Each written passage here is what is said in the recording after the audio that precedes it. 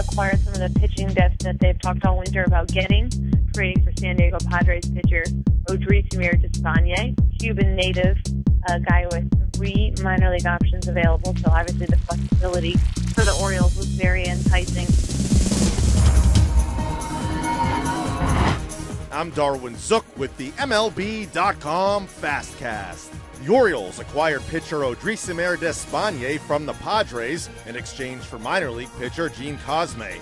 The 28-year-old right-handed Despaigne threw 222 innings in 50 games over his 2 seasons in San Diego. Despaigne could be a long reliever or a 5th starter for Baltimore. Baltimore has talked all winter about adding depth to that rotation. Obviously, the move today does add some depth. However, it wouldn't surprise me if Executive Vice President of Baseball Operations Dan Duquette continues to look for upgrades to that starting rotation. While it's not a given they make a move before spring training, I feel fairly confident they'll add to that pitching staff at some point before opening day.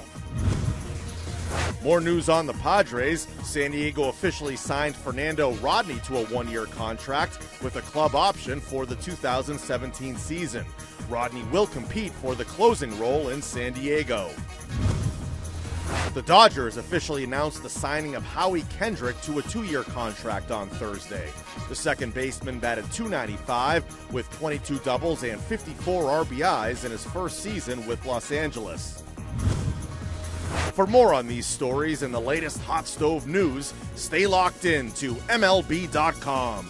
It's baseball everywhere.